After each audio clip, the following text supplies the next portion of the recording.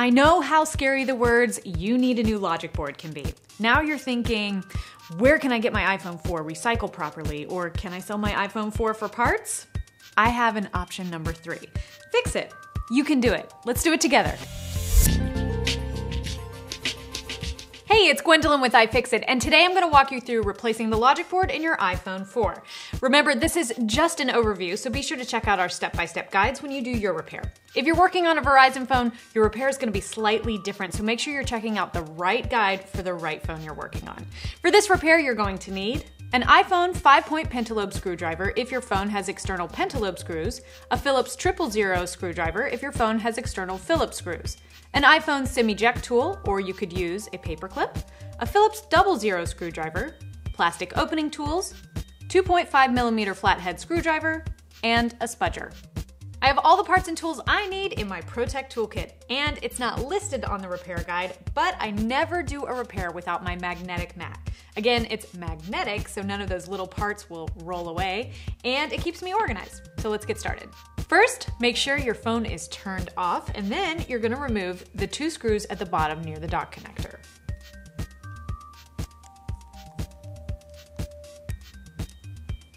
Okay, with those screws out, now we're going to take off the back panel. And to do that, you're just going to push with both thumbs up, and it should come apart like that. And then we can just take it off. Now we can get the battery off. And to do that, we're just going to get our Phillips driver and unscrew the 1 screw that's holding on the battery connector.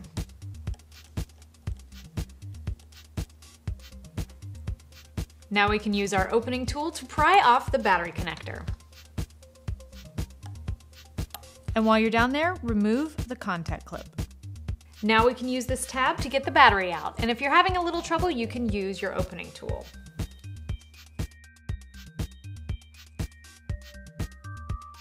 Now we can take out the SIM card. And to do that, we're going to use our little SIM ejector tool, and we're going to poke that in the hole right here on the side, and it pops right out.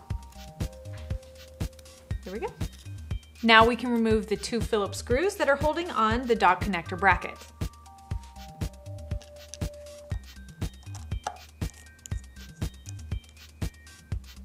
Now that we have those screws off, we can take the bracket off with our fingers, and then we can disconnect that cable from the logic board with your opening tool.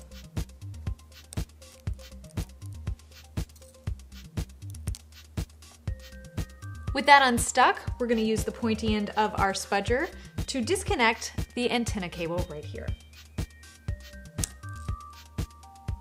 Now we can remove 6 screws that are holding the logic board to the rear case. There's 1 at the bottom and there are 5 at the top.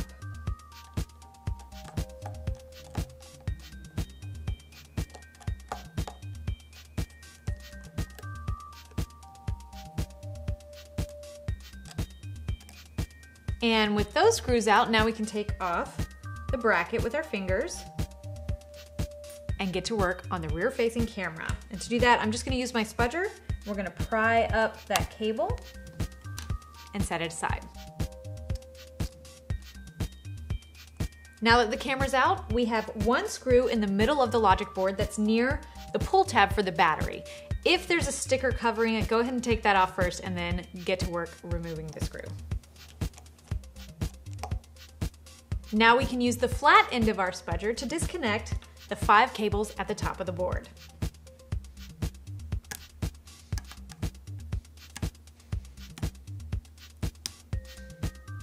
Now that all those cables are disconnected, we can attack the last standoff screw with our flathead screwdriver. And that is the last screw.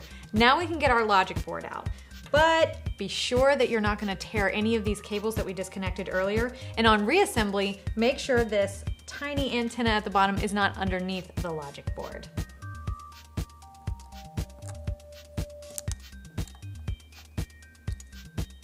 Now you can slip in your new logic board and work backwards on our step-by-step guide to reassemble your phone. You can find all the parts and tools you need for this and many other repairs at iFixit.com. And don't forget to subscribe to our YouTube channel to stay up to date on all our latest teardowns and repair videos. You can follow us on Twitter at iFixit and give us a like on Facebook at facebook.com/iFixit.